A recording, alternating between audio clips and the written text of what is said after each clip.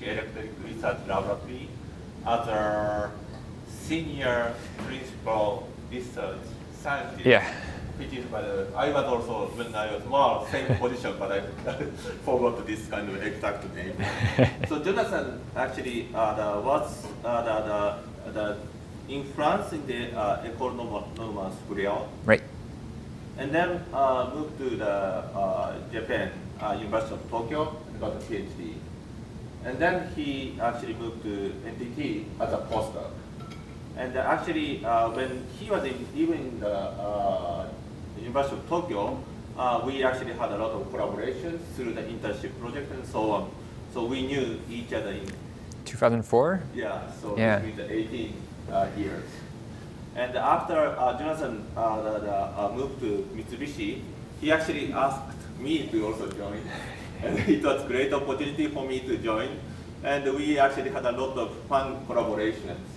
And especially Jonathan was an expert for the audio processing, like a phase related speech processing, speech separation, audio separation, and so on. And today, his talk is also about this work, and I'm very looking forward to your recent work. Yeah. Thanks, Shinji, for the nice introduction. Very happy to be here, finally visit CMU. Sorry for not coming earlier. And so, I'll be talking today about our journey at MERL towards general and flexible audio source separation. Let's, without further ado, so first, of course, does this work? No, for some reason. Now it works. I'll be presenting today, but this is, most of the work was done by other people than me. So I just wanted to thank collaborators. I've been fortunate enough to have fantastic colleagues and interns over the years. This is, I believe, everybody who contributed to today's topics. So I would like to thank them and acknowledge their great work. Our main goal, I would say, in the past 8 to 10 years at MERL has been to try to build a system that can perform a total deconstruction and analysis of an acoustical scene. And by that we mean, like, if you assume this kind of everyday life situation, you would have a recording of that of the sound that is in that room. You would analyze it and maybe figure out that there are multiple types of sounds, some of them overlapping. You may be interested in separating them. You may be interested in knowing what types of sound there are, so doing sound event detection. You may be interested in transcribing the speech, or even getting a description of what is going on in that scene. So we've done many different aspects of this goal, I would say, but the one I want to focus on today is more the one related to separation, and how you can, from such a recording, in a very flexible way, extract a particular sound and potentially use that in order to do better transcription. So this is part of a bigger, or maybe a more famous way to phrase this. Is, just wait. Yes. So this notion of wanting to deconstruct a scene is related to a famous problem in our field called the cocktail party problem, which was devised, the term was coined by Cherry in the 50s. And the idea was that we humans have this very uncanny ability of focusing on a particular source of interest within a very complex acoustic scene. And the question was, can we reproduce this ability in machines? So if you want to remove some uninteresting part of the scene and focus on a particular speaker, for example, how would you enable a machine to do so?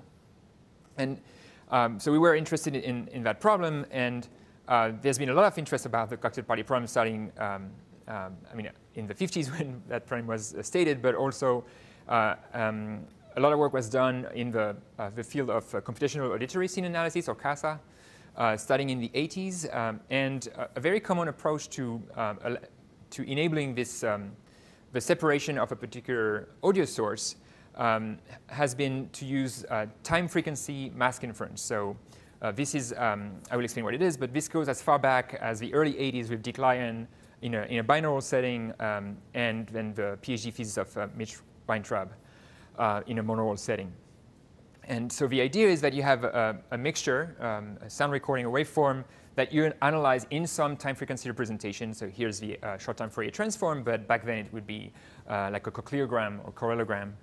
And then you realize that because sound sources tend to be sparse in the time frequency domain or in that representation, you can use masks to kind of cancel the parts of the audio that you're not interested in and only keep the ones that you are actually interested in. So if you can build such masks, you can apply them to the representation of a mixture and then reconstruct in some way the masked portions to get back. So you get the masked time frequency representation, and then you can get back to the waveform. So at MERL, we started applying this kind of framework on speech enhancement first. And so we started from a noisy speech, and we wanted to get back to obtain an enhanced version of that speech. And there's many ways you can do this. You can phrase this as a classification problem, where you try to classify each time and frequency bin to determine whether they're dominated by speech or noise. And then you can obtain a binary mask that way and reconstruct the speech. Or you can obtain also a ratio mask, so like assuming that the energy of the speech is between nothing, 0, and the energy of the mixture, which is not necessarily the case, but pretty often is, you can try to kind of downgrade the energy of the mixture to that of the speech, and then reconstruct that masked mixture. So this is a typical pipeline. If you assume that you have a mixture Y, which is a sum in the waveform domain of some target signals, for example, speech and some noise, you would get, for example, a short time Fourier transform based time frequency representation. So you get a spectrogram. You use some model, and nowadays this is done using deep networks, to obtain a mask at each time and frequency. You multiply that mask with the original mixture spectrogram, and then you do an inverse short time Fourier transform to get an estimate of your clean speech. At MERL, we started looking at these kind of models, and so originally other groups were also looking at this, and they were using typically as a loss function to train the neural network. They were using mask approximation. They were trying to define an ideal mask based on the true clean speech and the noisy mixture, and then they were trying to to get the mask that is as close as possible to that ideal mask. And there's various ways to define that ideal mask, but I won't dwell on that. There's a way that works better to do this, and that we showed works much better, is to do magnitude spectrum approximation, where what you're really interested in is you don't really care what the mask is. What you would like is that once you apply the mask to the spectrum, you get something that is close to the clean speech. And one way to do this is to only focus on the magnitude and forget about the phase for a while. And so there's echo. The mask applied to the mixture magnitude to be as close as possible to the clean magnitude. But we realized that actually, if you're going to use the noisy phase, or the phase of the mixture, to reconstruct, you're in this situation on the top right where the mixture, which is focusing on a single time frequency bin in the complex domain. So these are complex numbers. So you get the speech and the noise that sum up to the mixture. And because you're using the mixture phase, you impose that you constrain yourself to have an estimate that lies along the line that is defined by the mixture. And the best estimate, actually, the thing that is closest to the true speech along that line is this orthogonal projection here, which you can get if you take into account the phase difference between the speech and the mixture. So we propose to have a phase-sensitive spectrum approximation loss function that took that into account, and that greatly improved performance. Then actually, what you really, really want is not even that. It's really the reconstructed speech to be as close as possible to the clean waveform. And so we also propose later on with Zhongqiu, who's now here, to do a waveform approximation where you just basically train through the inverse time Fourier transform. And so this is how you train the model, the loss function you utilize. Then what kind of model were we using? Well, back then we were using typically multiple layers of multiple BLSTM layers. And so we get some sequence of short-time Fourier transform frames as input, a few BLSTM layers, for example. And then at time t and frequency f, you get a mass value. So a single value typically between 0 and 1 that tells you how much you need to decrease your mixture magnitude to get a good estimate of the speech. After working on this, we thought that what was considered back then the holy grail of the cocktail party problem was to separate a speaker among other speakers. So we started focusing on devising a system that could separate multiple unknown speakers, so without any information about the speakers, using a single microphone. So if you use multiple microphones, you can use spatial information. But if you use a single microphone, you're really on your own. You have to rely on the statistics of speech. So the goal was to separate the speakers. And the problem that we thought there was a problem with the original pipeline is that when you do speech enhancement, you rely on the different statistical properties of the speech versus the noise. But when you want to separate speech from speech, these properties are the same. So how do you do that? So we thought that one way to do this was to not train a neural network to estimate a value between 0 and 1, to say how much speech varies at this bin, because all of the bins are dominated by speech anyway, but instead to output some representation of the sound at each time and each frequency as a d-dimensional embedding vector. And we train the network to output vectors that are such that bins that are dominated by the same speaker or the same source tend to align with each other, and those that are dominated by different sources do not align with each other. And then if you do that, then you can use just a simple clustering such as k-means to separate the bins into two different pools. The nice thing is that this does not care what the sources are. It just cares, but it doesn't care about the nature of the sources. It only cares about whether they are from the same source or not. So the nice thing as well is that you can just use the same kind of system that you were using before, just replacing the output layer to be d-dimensional instead of one-dimensional. And then we propose an objective function to do this, which is we actually propose multiple objective functions. But the first one was this classic deep clustering objective, where basically we have our ground truth as one-hot labels. So this on the y-axis, if you will, is the time frequency bins. All aligned. We align all the time frequency bins, and then we have the sources on the x-axis. So for each source, we just put a 1 or a 0, depending on whether it's dominating that bin or not. And then we actually don't look directly at this. We look at the ideal affinity matrix that you get from that if you multiply that matrix by its transpose, for each pair of time frequency bins, you will have a 1 if they're both on the same source, and a 0 if they're from different sources. And this doesn't depend on the order in which you put the sources in the Y. Once you have this ground truth information, you can train a neural network to come up with embedding vectors for each time frequency bin, such that when you use that output to get an estimated affinity matrix, this estimated affinity matrix looks like the ideal one. The problem being that these matrices are actually massive. This time frequency by time frequency could be hundreds of thousands by hundreds of thousands. You do not want to compute them. So a very important trick was to not compute them and instead realize that this Frobenius norm between these two matrices, thanks to a trace trick, can be reformulated as Frobenius norms on much smaller products. So it's no longer like a V transpose, but more like V transpose V. So you can actually have a product in the other direction. So now the big dimension is in the product and disappears. So this was one of the things that made deep clustering possible.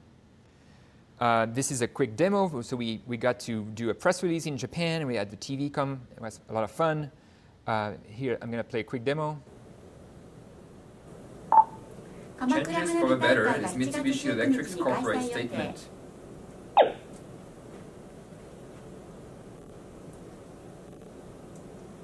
Changes for the better is Mitsubishi Electric's corporate statement. 鎌倉花火大会が7月19日に開催予定。changes for the better is Mitsubishi Electric's corporate statement. And this was run on my laptop back then. Actually, you can, and this has wide applicability. So this is kind of an old demo by now and maybe dated, but it's, there's nothing more 2016 than this particular application. So we applied it just out of the box on this recording where there's actually music in the background and it did something okay. Wrong. National debt of the United States. You're wrong. You're wrong. It's playing a really wrong. That is absolutely wrong. Proved over and over again. Wrong. We actually had. All right, and let's see what it did. National debt of the United States. It's playing a really. That is absolutely proved over and over again. We actually had. You can get the other source if you want. But, so first, we really actually, in that first deep clustering paper, our strawman baseline was to try to train a neural network to output two masks and then compare them with the ground truth and just pick the best permutation, because you don't know which speaker is going to be in which output.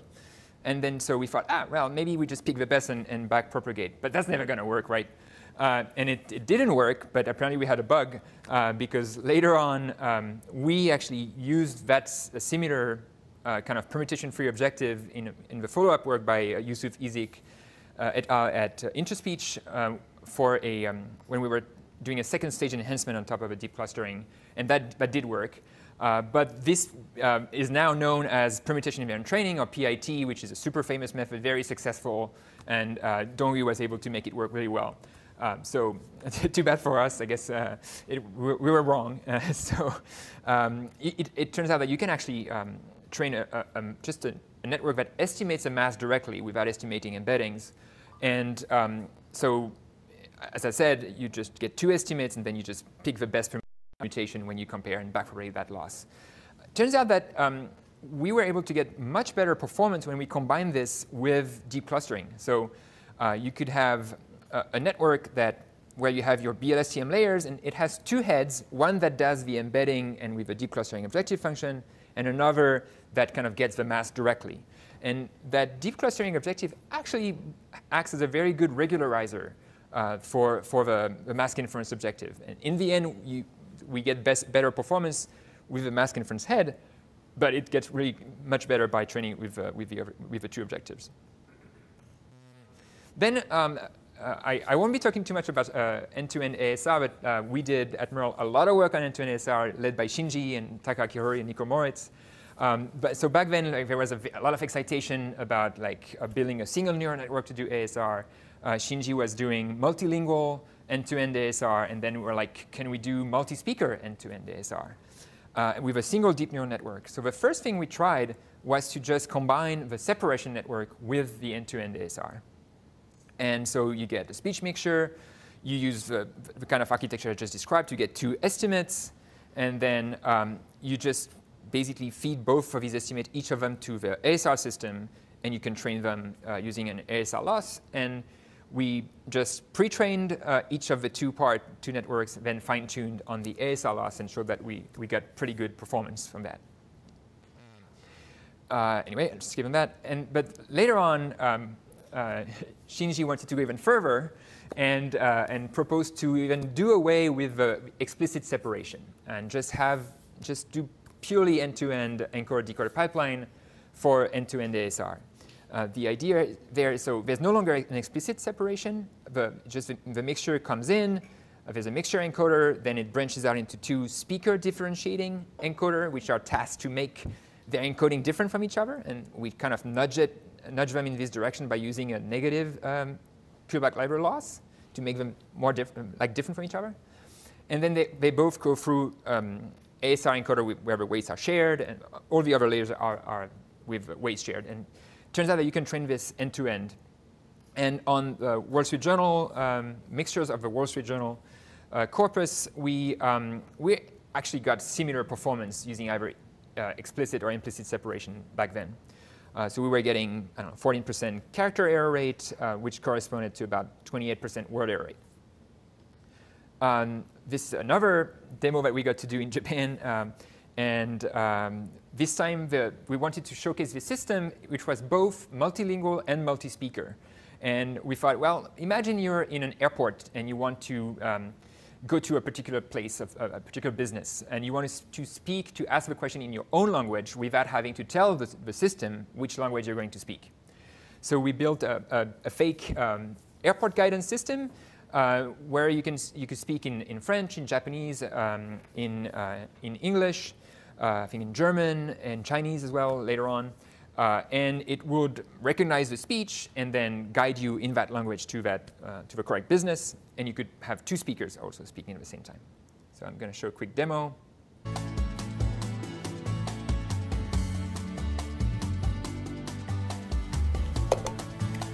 ラーメンが食べたいな。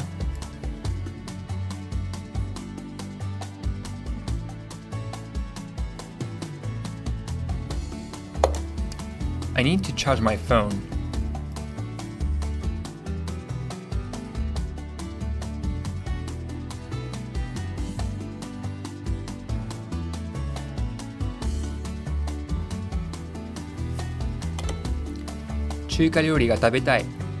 I would like to go to the bookstore. Je cherche un restaurant français.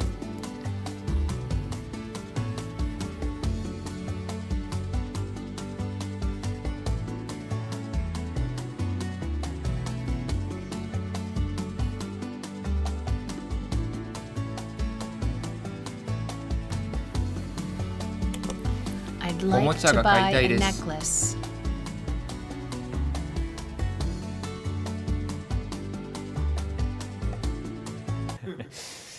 Okay. We then later on, we've worked led by Shankai, extended this to a multi-channel setting where we had a fully backpropagable pipeline of kind of interpretable steps with a masking network to guide a beamformer, followed then by feature extractor and then end-to-end ASR pipeline. And later on, Shankai then extended this to use transformer architecture in various parts of the network, in the masking network, the encoder, decoder, and was able to get very impressive performance. So if you remember, I think we had 28% word error rate on a similar data set. I mean, I'm not sure exactly the same mixtures, but very similar data set. With this particular architecture, we were able to obtain 12% word error rate in anechoic conditions. If you increase the number of channels, then you get even better. If you get reverberant, it gets much worse. But if you now use standard dereverberation, you get back to very good performance. All right. Before we did that work with Shankai, actually, there was a tendency that everybody was kind of trying to do speech separation on the same completely clean anechoic data set that we had put out in the deep clustering paper.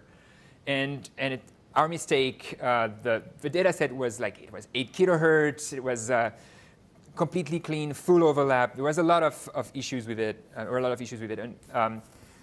also anechoic. And with the performance was starting to saturate.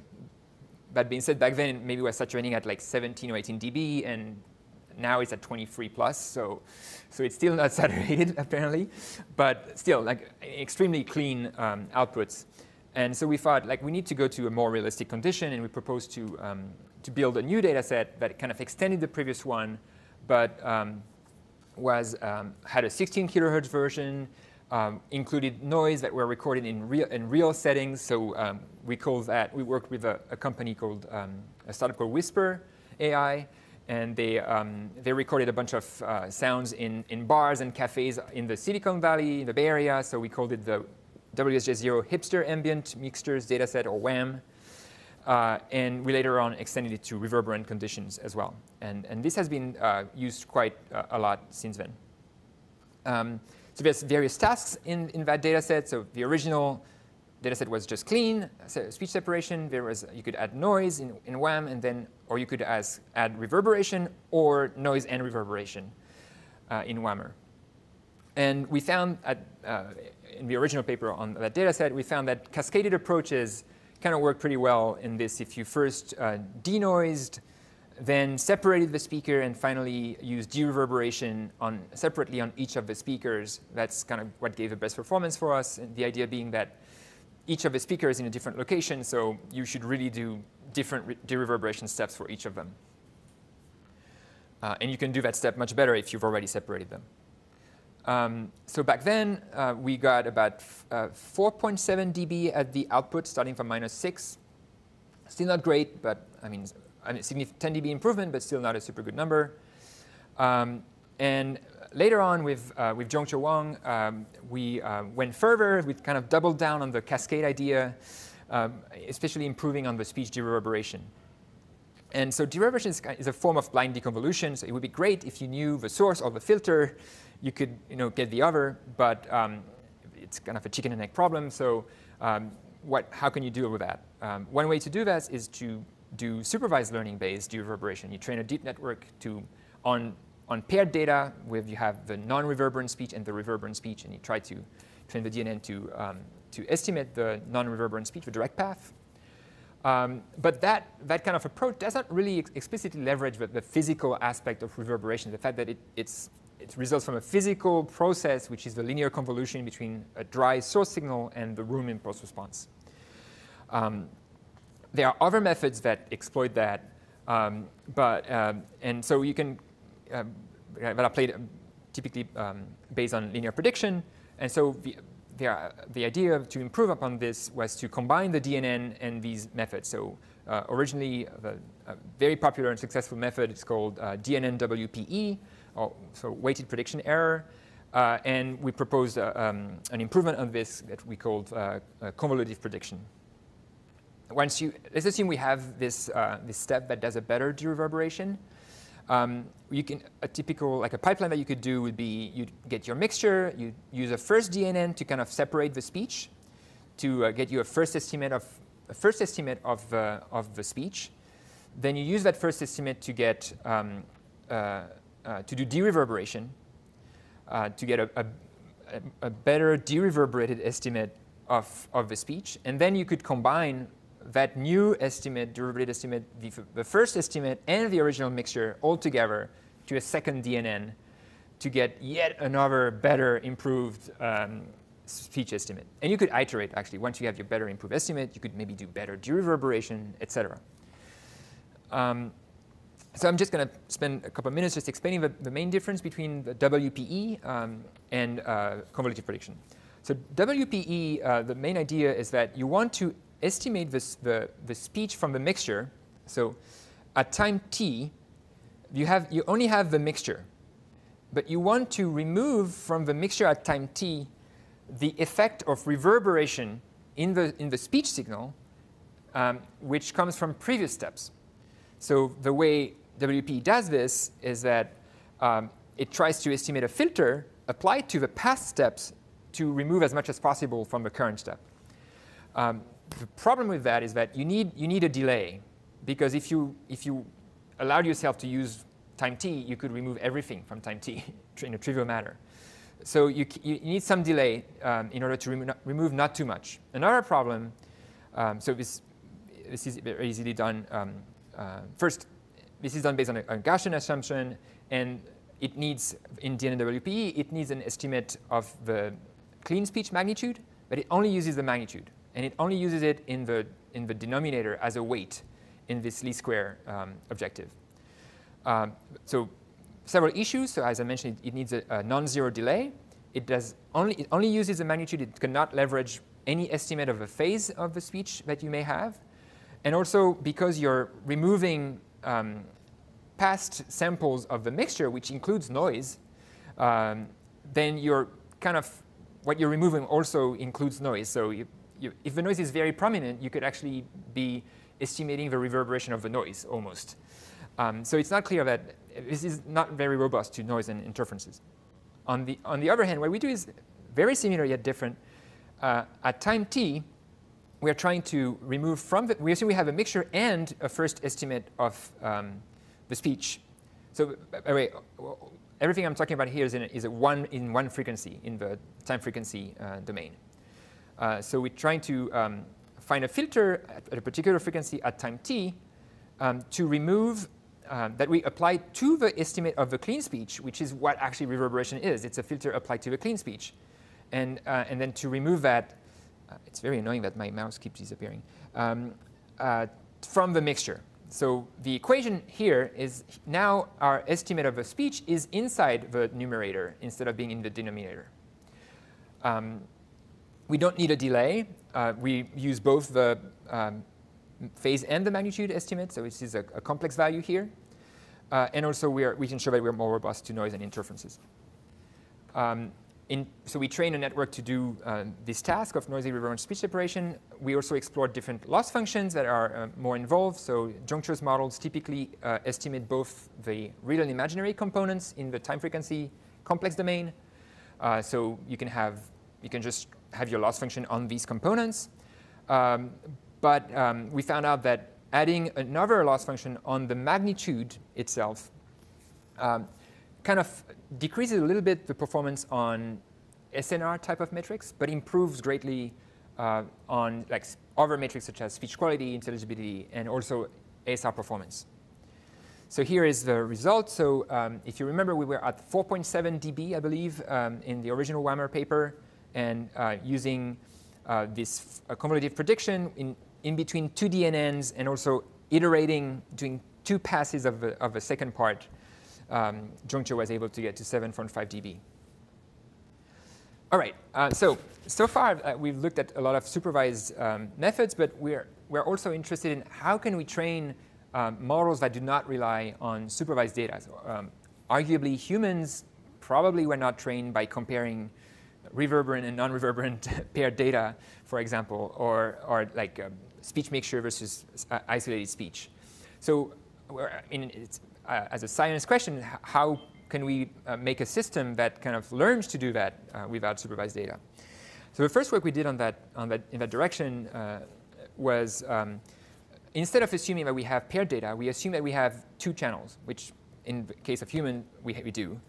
So let's assume you have two ears, and you're going to use in a very crude spatial source separation algorithm that leverages the spatial information to give you a first pseudo ground truth of a separated speech.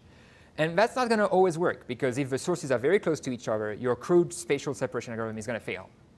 So you should not blindly use this blind spatial separation algorithm. We wanted to select samples that are better, that lead to better pseudo ground truth. For example, in situations where the sources are very far apart. So what we propose is like we try to derive a confidence measure for each mixture that you get based on the quality of the clustering of the time frequency bins. For example, if the clustering, on the spatial features, if you ended up with features that all clustered in the same point, it probably meant that you would fail at separating the two sources, for example. And also, we use the confidence of like the posterior probability at each time frequency bin of the assignment to a cluster as a way to say whether this crude spatial separation system thinks it's confident about what it output. And by doing so, we were able to kind of select in a smooth way. It was not like either take or ditch. It was really, for each time frequency bin and each mixture, we put a weight on the information that it would then give a deep clustering system to train a deep clustering system to separate single channel mixtures. So we use, at training time we have two channels, but at test time we only have one channel. And this shows that this confidence measure kind of correlates well with, sort of well, with the SDR of the output of that spatial clustering, of a spatial separation. And it turns out that like you can kind of, the confidence helps. These weights that I mentioned help. You get like 1 dB better by using these weights. By using the weights, it's kind of a trade-off between the quantity of data that you have and the quality. So if you really rely on the confidence measure, you're only going to use the very confident point, but of which there's less of. And we found that also in two channels, sometimes the original blind separation is better. Sometimes the single channel separation is better. So if you combine both, you can get some improvement. Then more recently, actually, I think this was out last month, we tried another take on the similar setting. And again, we assume that we have 2-channel mixtures at training time. But now we do this, we did things a bit differently. So you assume that you have 2 sources, and you have 2 mixtures at the left and the right channel. And you feed only the left channel to a speech separation model. And the goal of the speech separation model is to separate the sources such that you could predict the right channel from the separated sources. So you could add them together, but that's not going to work because you don't know where the sources are. So there's no way for the speech separation model to output sources that have the correct channel, the correct room impulse response of the right channel, because that depends on where the sources are. Like what you heard at the left channel is going to be different than what you heard at the right channel. They're going to be shifted, they're going to be different scales. So you can't do that. Instead, what we propose to do is to apply a Wiener filter to each source, each output of the network, against the right channel mixture. So at training time, we assume we know the right channel mixture. So we kind of fit each output to the mixture to kind of color it in how it should be in the right channel. We apply that filter. And after applying that filter, we get an estimate. We get a predicted right channel. And our loss function is the difference between that predicted right channel, where we use some oracle knowledge about the right channel, and the actual right channel. And we show that, and this is an oracle experiment where we compare how well you can fit the right channel based on various signals. So if you use as your estimate of the speakers just the left channel mixture, so very bad estimate of a mixture of the sources, you can, by using Wiener filter to match that to the right channel mixture for both sources separately, then adding that, you only get 7 dB reconstruction. If you use the true reverberant source image signals at the left channel, which is what you hope that maybe your system is going to get, and then apply Wiener filter and reconstruct, you get 12 dB. If you use the dry one, you get 13. So this hints at the fact that this loss function, because it wants to increase the SDR, if the network can give you can separate the sources, it will do better at that loss function. If it can also dereverberate a little bit, it will do even better. So there's hope. Now that being said, this is not, we realized halfway through that the Wiener filter does not really constrain the network to output independent estimates. It can still play tricks. It can like reconfigure, if a network did not fully separate the sources, it can still reassign correctly the mis-separated portions and get still a quite good reconstruction. So this doesn't work in a fully unsupervised setting. We have to guide it a little bit. So we show, though, that if you use a semi-supervised setting where you assume you have just a few supervised data, where you have the mixture and the corresponding sources, let's say you have, out of 20,000 mixtures, you have 1,000 where you have the corresponding isolated sources. If you train a supervised model on only the 1,000, you get 3.5 dB SISDR against the true reverberant sources. If you add the 19,000 unsupervised mixtures and you use our loss function, you can get to 5.7 dB. Whereas if you train on all the 20,000, you get 6.6 dB. So we're able to, and this starts at 0. So the supervised model kind of recover on supervised model, only 1,000 sample gets 45% of the way of the top line, and we get 78% of the way. So this is still, I feel like there's still much more that can be done in this work. I'd like to make it fully unsupervised, but yeah, still next time. All right, how am I doing on time? I think I can't remember what time we started. So so let me maybe move now to more non-speech sounds. And the difficulty in non-speech sounds is that it's even harder to generate realistic mixtures. So the first work we did, like we wanted to reduce the amount of supervision you have to give the system in order to train it. So you see that this has been a broad theme at MERL, but in this particular case, we wanted to know if you could train a separation system without using strong labels, which in this case for us means the isolated sources, but like the time frequency, or I mean the actual waveforms of or the time frequency representations of the sources, but only using weak information, such as either whether a source is present or not in a clip, 10-second clip, or maybe a slightly less weak, but still weak in our book, from when to when they were active. And turns out you can kind of do that okay. And the thing is, how do you build a loss function that bridges the estimated sources and these labels? And you can use actually a classifier to do that. So you can train a sound event detector or an audio tagger on the mixtures to get these tags, because you have mixtures and you have these labels. And once you have trained your classifier, you just fix it, and you then train the separator such that each of the sources, after they go through the classifier, the separate sources do have the correct labels.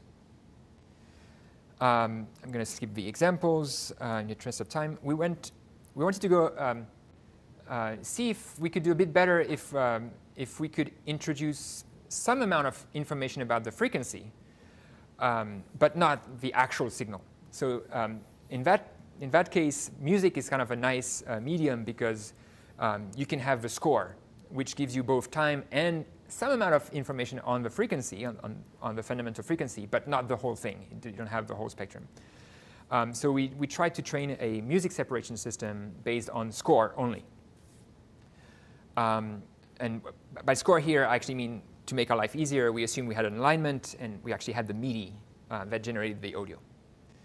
And very similar system, instead of using a classifier, we use a transcriptor, which try to transcribe for each time and pitch and each instrument if there's an activity or not. We also considered adversarial loss functions, which I think are kind of cute. In one of them, we try to recover the score. Like, let's say in the piano output, we try to use the piano output to recover the guitar score. And if you can do that, it's bad. So we try to this kind of decrease. The more you can recover the guitar score from a piano, the worse it is. And we had yet another adversarial fine-tuning where we separated multiple mixtures, music pieces, and then took one output of each, mixed them together so that it looks like a synthetic mixture, and then try to make the transcriptor fail on that mixture. I'm going to skip the experiments.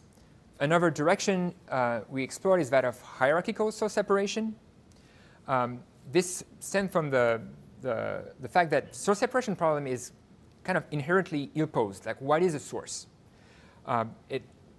There may be multiple definitions of a source depending on what you're interested in and the situation. For example, let's say you're listening to people having a conversation, like multiple conversations, while the radio is playing. Do you want to separate? And the radio is playing some band, music by a band. Do you want to separate the band as a whole, or do you want to separate each of the sources? Do you want to separate each conversation or each speaker, or just the whole? So, I mean, there's kind of a hierarchical structure of a sound scene, and there's multiple ways you could separate. So, the first thing we did in that direction was to build a network that uses the hierarchy of instruments. So, if you consider that some instruments are more similar than others, and you want to query a system, you have a song, and you want to say, give me the part of a song that sounds like this, and you play a guitar sound, for example. If you play an electric guitar sound, did you mean that you only wanted electric guitars in that song, or did you want all guitars, or did you want all in kind of harmonically dominated instruments? It's not clear. Like the intention of the user may not be clear. So we built a system that, like, given a query such as electric guitar, for example, would do all of the above. So it will both have an output that only focuses on electric guitars, another that focuses on the parent, which is all guitars, and then another on that parent, which is guitars and piano, for example.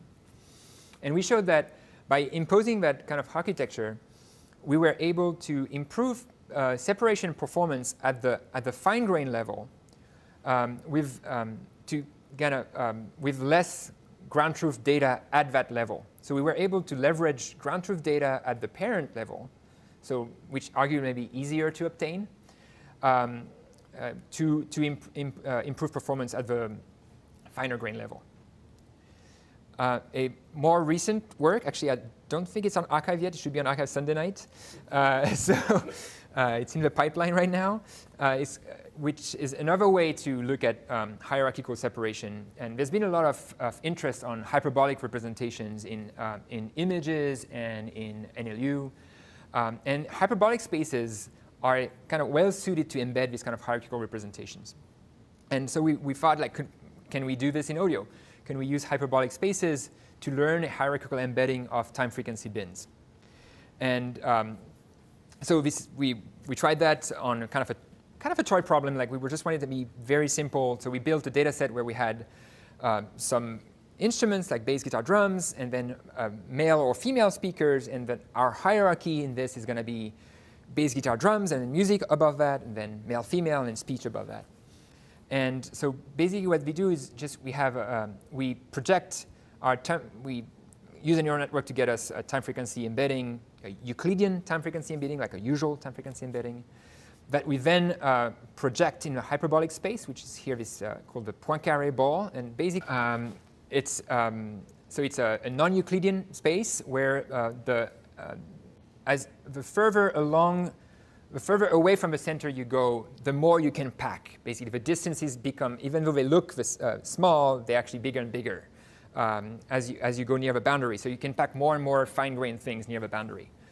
And also, people have noticed that when you embed in these kind of spaces, if the system tends to embed a particular class, points for a particular class near the boundary, if it's more certain about that classification accuracy.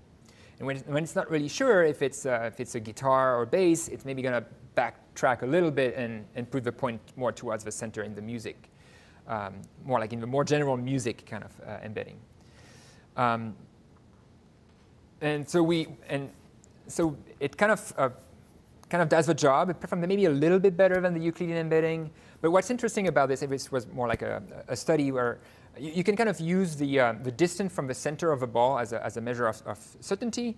And we found that, for example, if you look at the number of active sources at a particular time frequency bin, those bins that have many active sources tend to be closer to the center, and those that are dominated by a single source tend to be closer to the edge. It's kind of intuitive thing. We also showed that the distance to the center is actually very well correlated with a Bayesian notion of certainty that you can get by running the network many, many times using different realizations of dropout.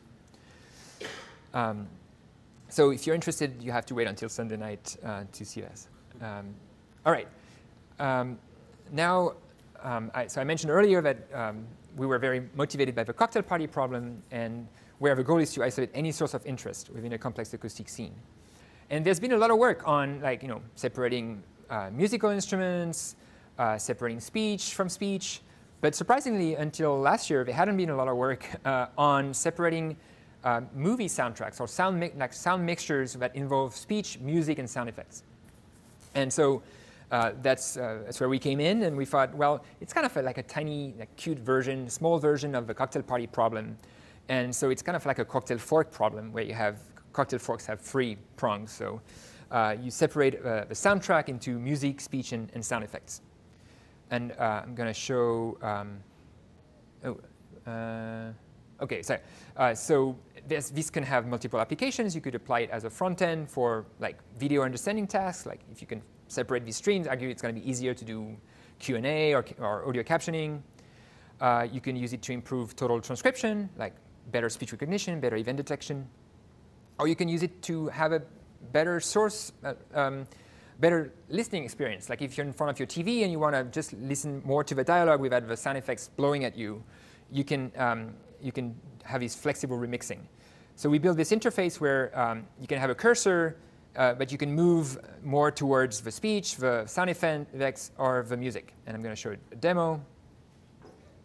So on the right, you see what we focus on.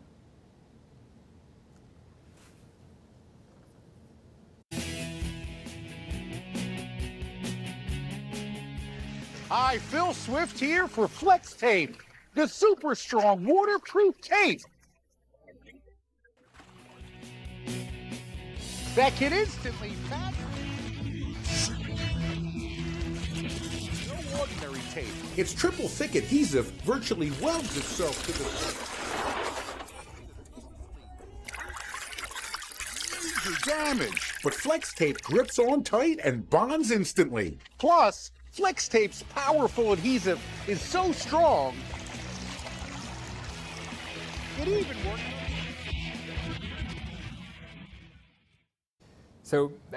So we didn't train on YouTube video. We actually built a data set for this using LibreSpeech, FMA for music, and I think FSD50K for sound effects. We did try to mix it as much as possible as real soundtracks. So we looked at how sound engineers, producers, what levels they use, and we tried to get some variety within that. And so this data set we call Divide and Remaster, or DNR, is actually going to be used in the next sound demixing challenge that was announced yesterday as one of the tracks. There's going to be a music track and then a cinematic sound separation track. So please participate. There's, I think, the $10,000 worth of prize for the cinematic track. So, and Mitsubishi Electric is actually sponsoring. All right. So we can actually, as I mentioned, we can combine this separation with a transcription. So we can, do better transcription at the, so for example, sound detection, activity detection at the output of a separator. But we can also show that classification helps separation. If we get a second separator where we concatenate the activities of each of the three sources, music, sound effects, and speech, we can get a slight improvement in separation performance. So this model has information from the activity as well. Vice versa, separation helps classification and recognition. We showed that we can get better performance for music and sound effect detection. And also for ASR, where we showed that you can use the separation to improve performance on LibreSpeech. Actually, we also showed that if you keep a little bit of the other sources, if you remix a little bit the other sources, you can improve slightly performance from 7 dB to 6.2. Sorry, 7% to 6.2 error rate, because it kind of avoids some artifacts that the pre-trained model doesn't like. I'm going to skip this. I think this is the last topic. Do I have 5 more minutes? Is that OK? OK. So this is the last topic that we work on with Ephemius, Tinis, where we tried to, again, kind of go at this idea that how you want to slice, how you want to cut, to segment an acoustic scene really depends on the user's intention. And there's multiple ways you can ask for something. So the same target source could be described in multiple ways. For example, if you have like a female speaker speaking in French close to the microphone, you could ask for the female speaker, or you could ask for a French-speaking speaker, or the one close to the microphone. And they're all the same, but these are different ways to ask the question. And so we wanted to build a system that could take any of these queries. So like kind of that's why we call it heterogeneous, because these queries are different in nature from each other. But still, it's the same network that you just feed a different conditioning and can get the same target speaker. Interestingly, we found that by training a system on these different kind of conditions, we were able to get better separation performance than a system that is trained using permutation-invariant training, in which then you just select the best speaker, the actual speaker, in an oracle way. So we built a data set for this. I believe it's now on GitHub. We use a conditional version of a pseudo RMRF network to do this. And there are some interesting results. So this is very difficult to read. I'm sorry. We spent a lot of time thinking how to present these results. But basically, these numbers show you the percentage of the data that the model is trained on. So when you have 25 everywhere, you have a quarter of the data in with gender-like style query or spatialized query, so close to a microphone or further away. L is the language, so which language it is. And we had two different data sets, one of them much more reverberant than the other. And we showed that if you train on these 4 types of condition of data using PIT, you actually do worse than by training, actually asking the network to learn these conditions. And you don't do much further than, these are actually 4 different models in blue. Each time you see 100, that means that we had one model trained on 100% of that data. So each of them is a specialist model trained only on that particular condition. And so we don't go too far from that. And actually, we do better in the language case, because language is so difficult for the network to figure out which language it is that it can't really actually learn that well to separate the speakers in the first place. So you're better off learning to separate the speakers better on another condition at the same time as language, because otherwise, basically, the network doesn't learn anything. Sorry. So we showed that by, so as I mentioned, we had a data set that was a Wall Street Journal that was anechoic, and then another one that was reverberant. And we wanted to do gender-based separation, so condition on gender, in the reverberant domain. But we did not have any gender labels in the reverberant domain. We assume we only have gender information in the anechoic domain. By training, so by using the heterogeneous separation, we add another query, which is the energy, which is a very simple condition. Is you make one of the speakers louder than the other, and you ask for the louder speaker, for example, which is probably the easiest condition for these kind of networks, and probably what they usually rely on when you let them do what they want to do. And it's very easy to make this kind of mixtures. You just pick 2 sources and you normalize them, make them one louder, and mix them. So you can make this kind of imbalanced mixture very easily in any domain. And we show that by asking the network to either pick the louder or the softer speaker, and sometimes pick the male or female speaker in the anechoic domain where we know who is the male and female. And also asking to separate the network to get the louder or softer speaker in the reverberant domain. It also learns to separate based on gender in the reverberant domain, even though it never saw any gender data in that domain. So you're able to do some transfer learning in a way. A follow-up to this work, which was also out last month. So in this heterogeneous condition training, I believe this is my last slide. We have a set of various, when we train a network, we have an input mixture, we have a target source in that mixture, which has a set of conditions, of queries that that matches that particular target. So if it's a female French speaker, you could say female, you could say French. So at training time, we just sample that condition, with the same probability.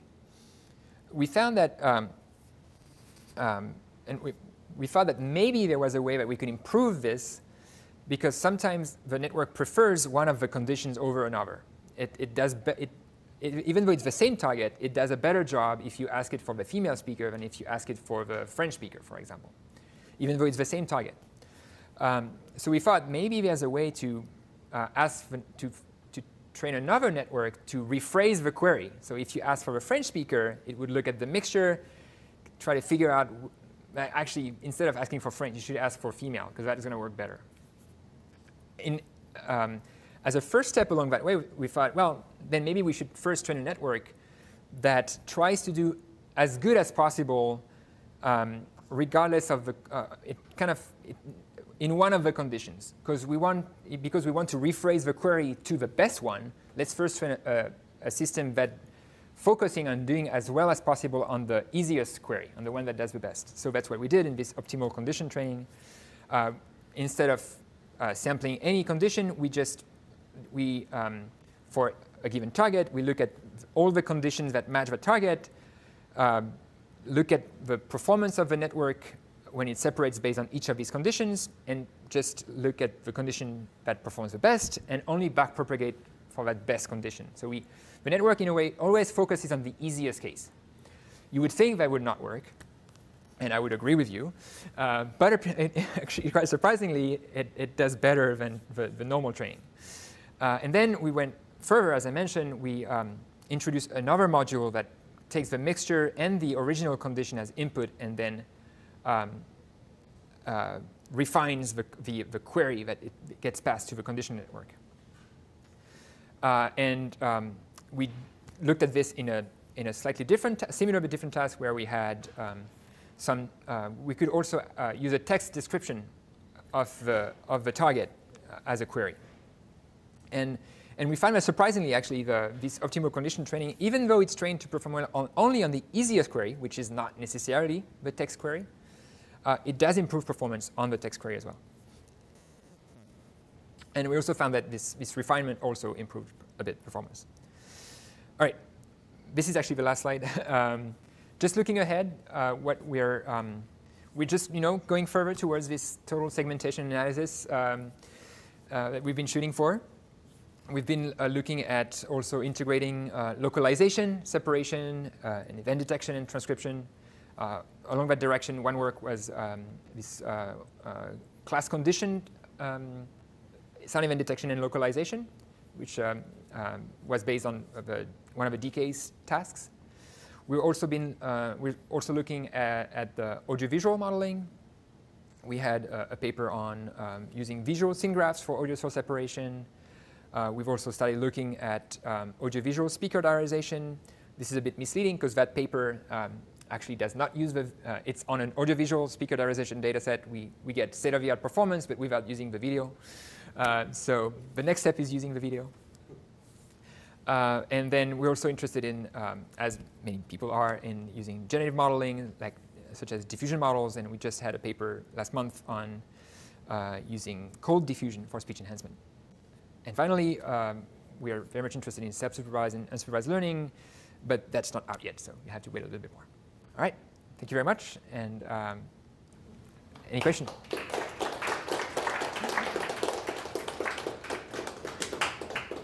Yeah, I think we have time for a few questions, and then unlike usual, instead of snacks here, we're going to walk kind of back to GHC, and we're going to have like a little social there at 6501. So, questions?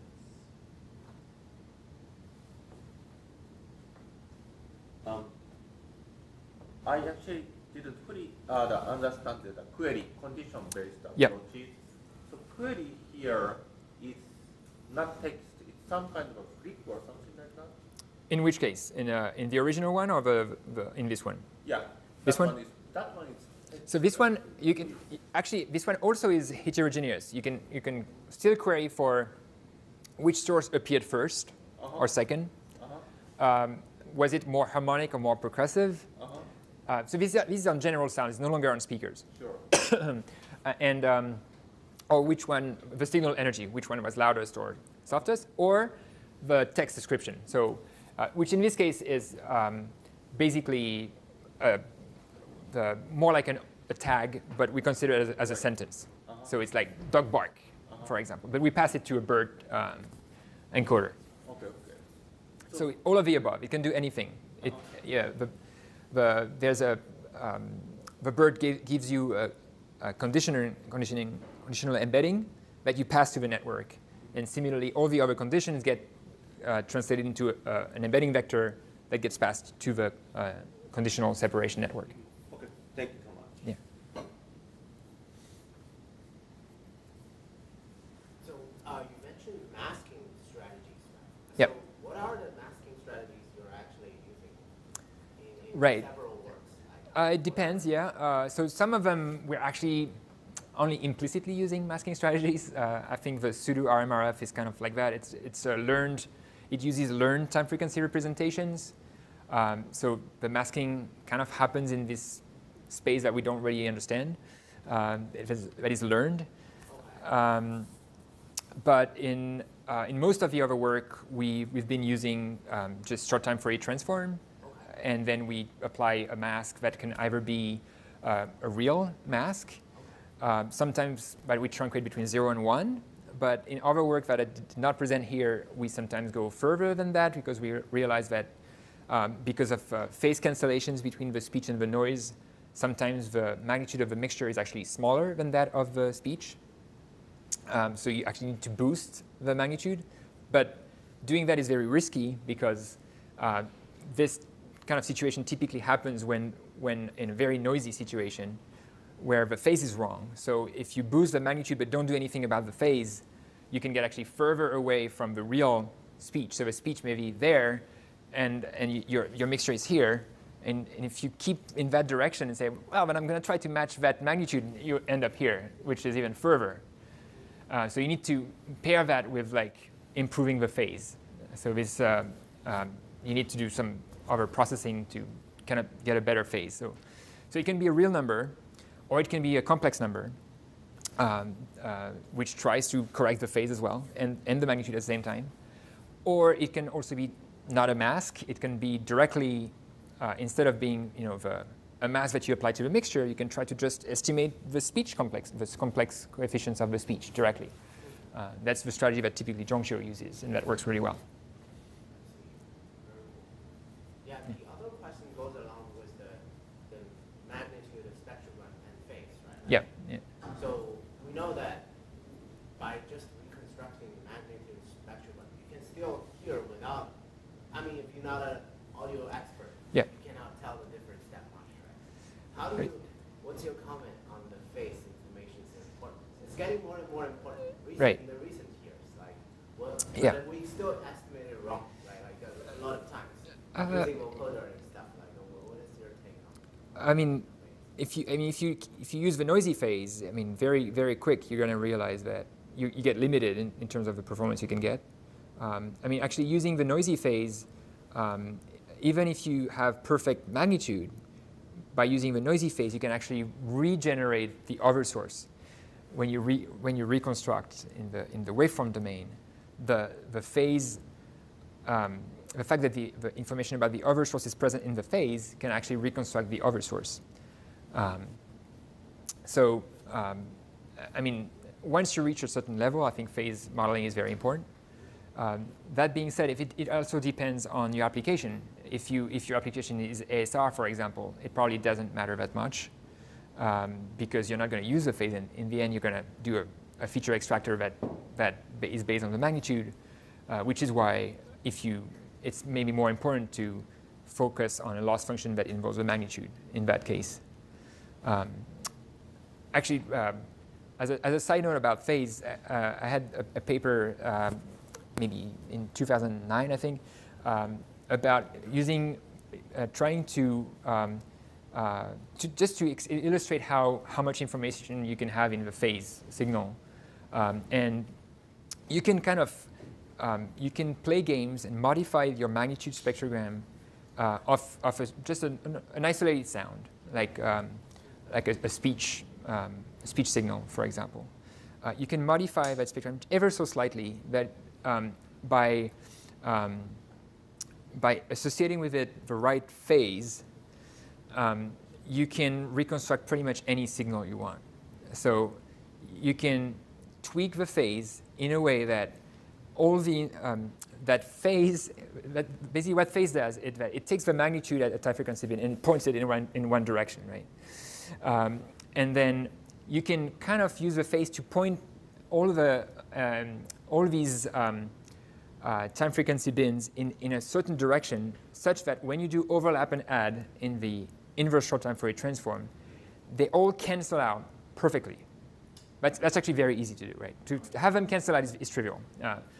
But you can then cancel out not quite, but such that they leave just a little bit of signal that once, such that at each time frequency bin, they leave a little bit of signal. And when you boost that signal, you just multiply it by 1,000 something, you can reconstruct like a rock music, for example. So you can basically, the only information about the rock music is in the phase that you associate. And in the overlap and add, everything cancels out and just leaves out the rock music, which is, I think, super surprising.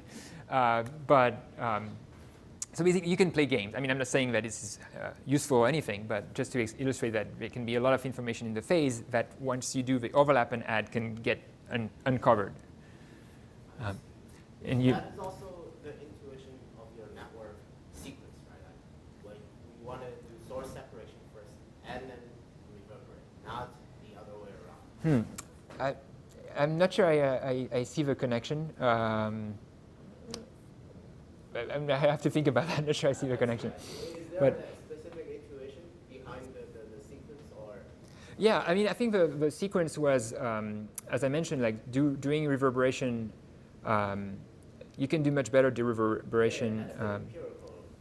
Right. Well, I mean, I think the intuition about the first time we did this cascade was that because the speakers are at different locations, you really need the dereverberation to be on each speaker separately. You cannot apply the same dereverberation filter to both speakers because they are not in the same location. So, so they need different. Inherently, they need separate filters. So if you apply a dereverberation network to a mixture of speakers, unless they're in the same location, it's not. I mean, it's going to have to do different treatment for each of them, which sounds very hard. Maybe. Well, oh, sorry. Are we? It's a quick question. Go for it. Yeah. So I have a doubt with regards to how you're determining the number of targets for the hierarchical target source circuit. Okay. So because you don't know, the input query can be anything, and it can have a long list of hierarchies that you can form. And right. These are generally based on our notion as to what the hierarchy should be. Yeah. Yeah, that's a good question. So in this work, we just imposed a hierarchy. We had an ontology of instruments that was fixed. But yeah, discovering the hierarchy in natural sounds, I mean, that sounds super exciting. We're never able to figure out like a good way to do it. Like also, this, as you said, like depending on, there's so many different hierarchies that you could have, right? So which one do you pick and which, I mean, depends on the problem. And but I think, yeah, like trying to discover the hierarchy is like something that I find very interesting. I think let's thank Jonathan one more time. Thank you.